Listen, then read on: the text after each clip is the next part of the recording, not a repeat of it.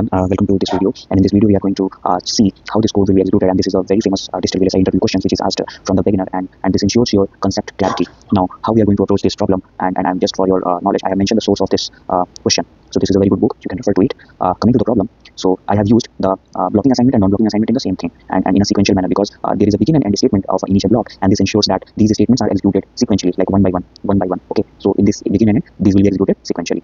Now let us understand this table. What is this? So this is a stratified event queue, and we should solve these type of questions if they are in the same time slot. So how which statement will be executed? So there is actually standard things which mentions about these type of solutions, and the solutions is a standard, and we should follow only this type. Okay, so first active events come, in which assigning statements is evaluated, blocking is evaluated, and display is evaluated, and I have written only the RHS part of the non-blocking assignment is evaluated.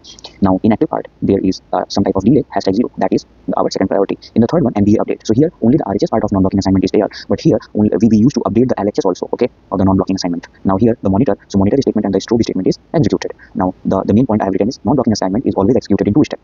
In first step, only the RHS of the MBA is evaluated, and in the second, LHS is updated. This will be more clear when we solve this question. So I'm talking about this statement. First, A is scheduled to get value of 1, but this will be updated in the second step. Now let's solve this question.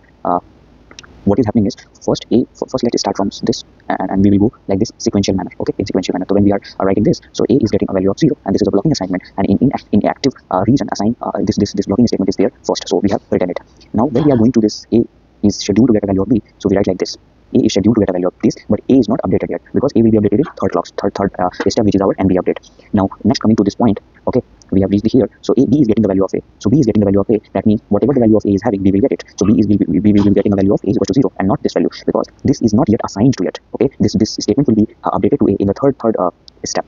Now B is also getting this. Now again I have written B is scheduled to get the value of A. So B is scheduled to get the value of A, but here A value is 0 and not 1. So this is the talk of active block. Now in inactive there is no any statement, but before going further there is a display also.